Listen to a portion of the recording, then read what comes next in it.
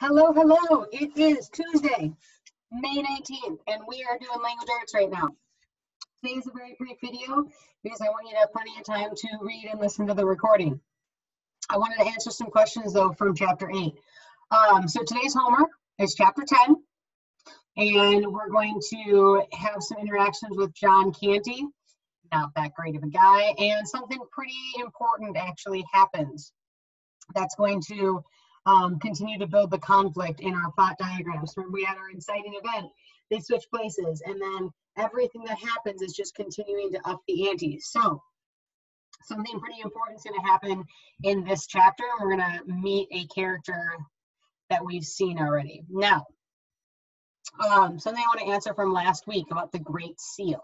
Now, many of you are probably pretty familiar with this based on your taste in literature and what you like to read and watch, but at this time, the reason the Great Seal is so important is that we're in, mid-1500s England, and in England at this time, and actually until almost like the 19th and 20th century in most parts of the world, the population is extremely illiterate, meaning most people can't read. It's actually a pretty big deal if you're able to read. And so there are lots of times, unfortunately, public education wasn't really an idea. And the only people who were taught how to read were people of the upper classes who had the money, who could afford it, who people they thought it was worth them to be able to read. So at this time and throughout the Middle Ages up until the Renaissance, they would use these stamps of approval. And basically, because so much of the population can't read, the king or the leader would want to send out information like an edict or a proclamation saying, hey, this is important and it's from the king. This is something you need to know. But since so much of the population couldn't read, they would just have to have somebody either read it or it would be shown to them. But they knew that what was being posted, like that important piece of paper, they knew it was from the king because of the Great Seal. And we actually still use this. The United States of America has a seal, and so does the president. And so when you get something from the president with the seal, you can tell that it's official. It's a way to make something official. This is from the king. I promise. It's not made up. It's not forged. Fun fact, I actually have one of my dad's best friends, so Papa Doyle, Grandpa Doyle, one of his best friends he's known most of his life, worked in Washington for a while. And he was the head of the SEC, the Securities and Exchange Commission. And so when I was born, in a year, a long time ago, when I was born, Ronald Reagan was president, actually. And I don't know if any of you know Ronald Reagan, but Ronald Reagan was president when I was born. And because my dad's friend worked in Washington, D.C., he asked if Ronald Reagan would write a letter, like a, hey, congratulations on being born kind of thing. And so I actually have a letter from the office of Ronald Reagan. You can tell it was typewritered. It wasn't like, they didn't use a computer. It was made on a typewriter.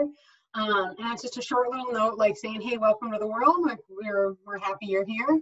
And it's signed by Ronald Reagan, like with his pen, which I think is super cool. But also what's embossed on the paper, embossed is like almost where it stamps and it like kind of makes an edge or a ridge. So it's like actually stamping the paper into that shape, is the Great Seal of the president.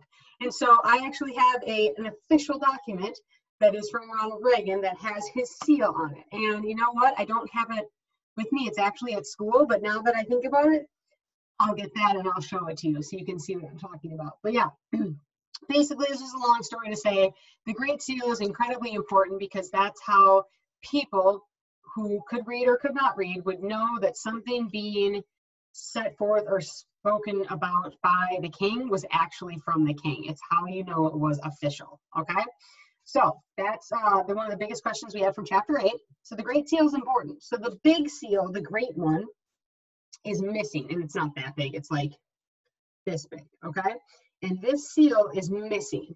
And what they're able to use, they say they've got like a little travel seal. So they've got one that's like this big that you can take with you on trips, because a seal this big is very heavy. And so when the king would travel, it would look like a little stamp almost, and then he could use that to say something's official. And so until they can find the Great Seal, they're going to use the travel size one, basically. It's the same idea, it's just smaller, but it still works and it still can say something is official.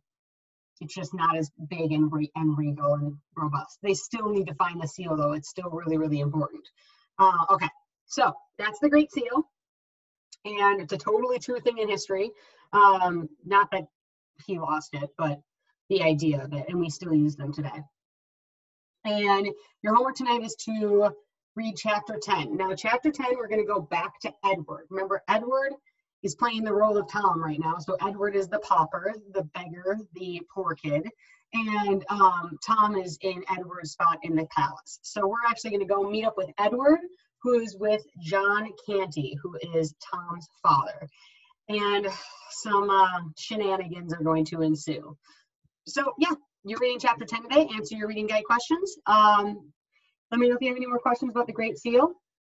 I think it's a pretty cool thing throughout history that we've done in many different cultures across, like, not just European cultures, but a lot of cultures have used some form of a Great Seal or a something that you can use to say this is official and it's from the leader. Okay, so yeah, have a great rest of your day. Finn is being a bit of a spoil sport. He's hiding under the bed right now, and he's kind of moping because he wants me to play with him and I'm working. So I will try to get Finn into the videos again this week, and I hope you had a great weekend, and bye. Chapter 10.